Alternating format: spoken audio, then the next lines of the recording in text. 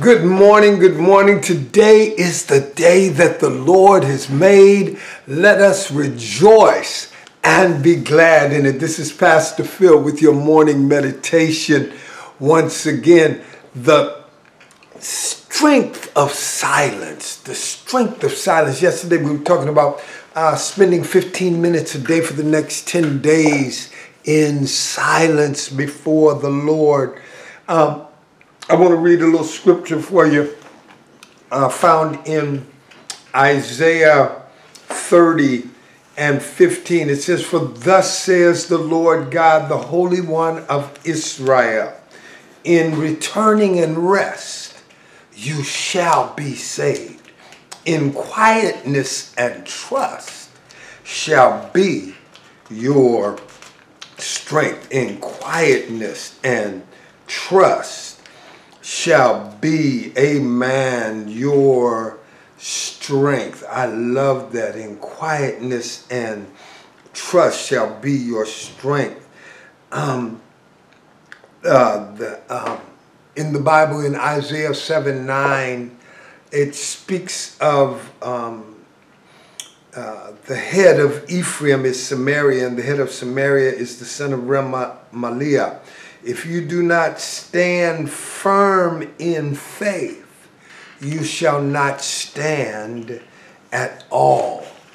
Wow, we must strengthen our faith, and our faith is strengthened through the power, through the word, the power of the word of God. These lines in Isaiah 30:15 constitute one of the most important affirmations of the prophet Isaiah in the 8th century BC.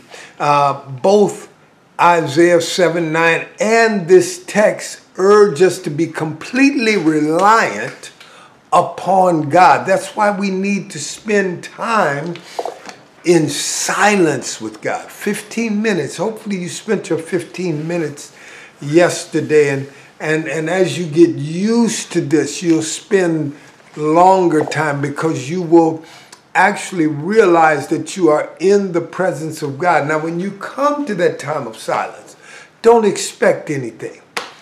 Don't expect, let me say it like this. Have great expectations of God, but don't try to preconceive what God will do. Let's say it like that. Don't try to preconceive what God will do. Just trust Him.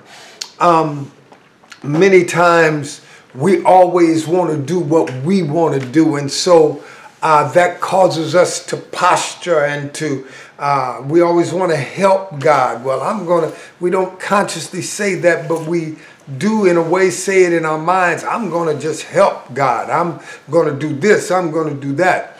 Allow God to lead you. That's why you must spend that time in silence, listening to Him. Come before Him with a clean slate so that you can hear Him. Don't do, when I say silence, I'm not talking about waiting for God to speak, thinking about what you're going to say or thinking about what you're going to do. Many times when people speak with us, that is what we do. We don't listen to people, but we're just waiting for them to stop so that we can say what we're going to say.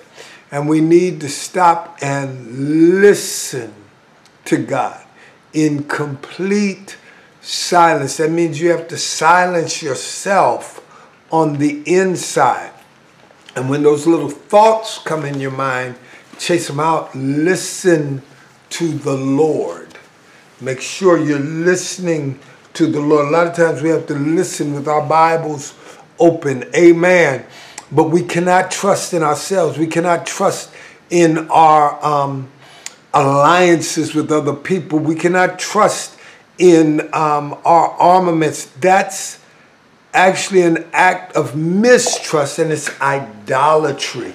And it only leads to ill will. It only leads to destruction.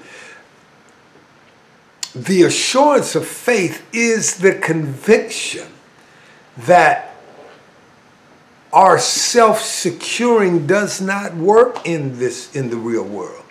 The phrase in that scripture, it says, in returning and rest you shall be saved. That's an affirmation that faith is a quiet confidence, which is the decision, it's decisive for being safe and well in the world.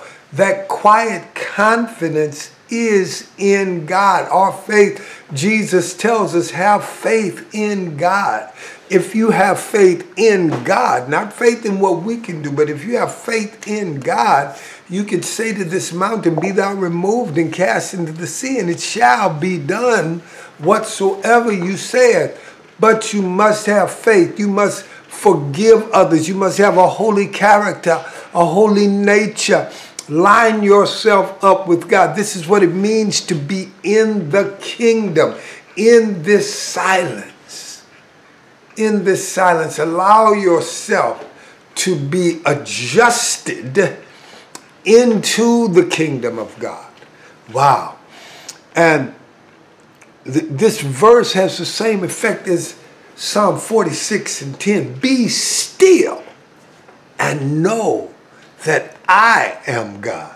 We're often, these days, we're frantic. We're running here and there, to and fro, this way and that way, to secure our finances, our job prospects, our children's futures.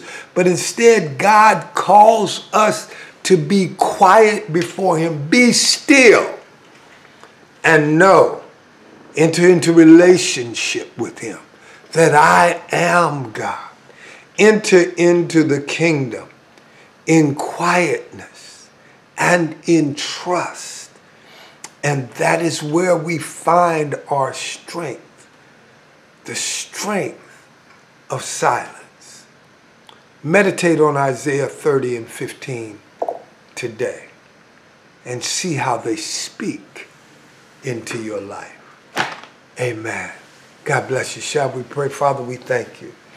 We thank you, Lord, for your blessing. We thank you for the strength that you give us in silence before you, in being still before you. Says in returning and rest, in repentance and quietness and rest, we will be saved. And in trust, our trust in you, O God, will be our strength.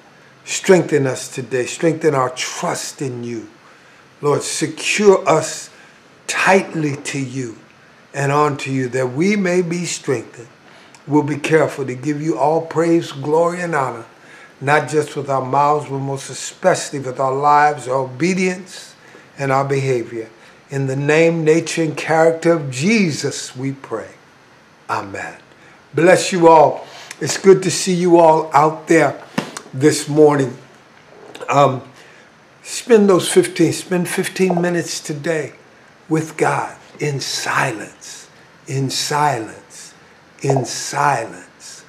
Be quiet before Him. Be still and know that He is God. God bless you and keep you. Remember, Pastor Phil loves you, but God loves you infinitely more. Be blessed. Take care.